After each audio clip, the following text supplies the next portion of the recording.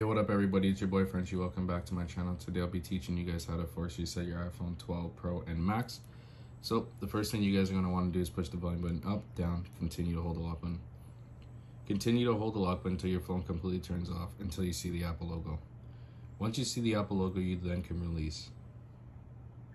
Phone's off. One more step.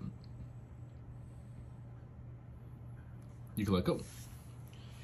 So guys, we have a goal of reaching 100,000 subscribers, so make sure you guys subscribe to the channel and turn on post notifications.